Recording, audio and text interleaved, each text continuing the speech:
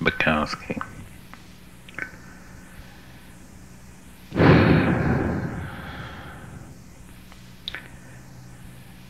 Man in the Sun. She reads to me from the New Yorker, which I don't buy.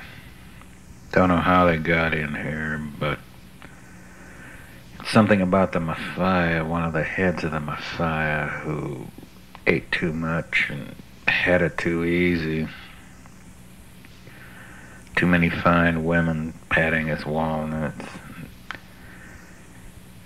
He got fat, sucking at good cigars and young breasts, and he had these heart attacks. And so one day somebody's driving him in this big car along the road, and he doesn't feel so good, and he asks the boy to stop and let him out, and the boy lays him out along the road in the fine sunshine. I don't know whether it's Crete or Sicily or Italy proper, but he's lying there in the sunshine, and before he dies he says, "How beautiful life can be," and then he's gone. Sometimes you've got to kill 4,000 or 5,000 men before you somehow get to believe that the sparrow is immortal. Money is piss, and that you've been wasting your time. Sing to gods or kangaroos. The fire circles like a worm inside the radio. It is the nuns, it is the nuns, it is the nuns, with yellow teeth dancing in the sun.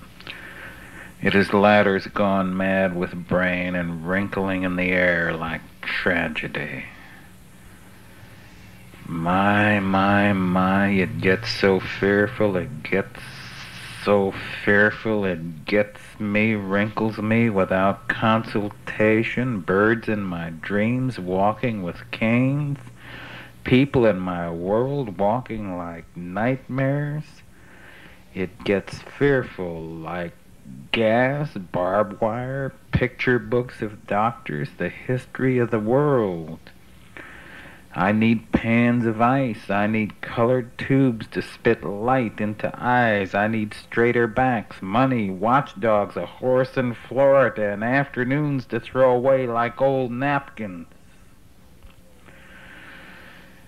I need 45 days to sleep. I need to beat hell out of somebody. I need to kneel among roses like a madman and sing to gods or kangaroos, however you spell it out. And however you spell it out, it's going nowhere and I'm going with it. Of all the beauty I can think of is maybe 10 minutes staring at an old bell nobody knows about, or smelling my toes like a cranky kid, or 30 minutes with John Dillinger listening to how it happened. Of all the beauty I can think of is watching a long freight of boxcars go by, sunburnt and hurt and wooden, myself watching.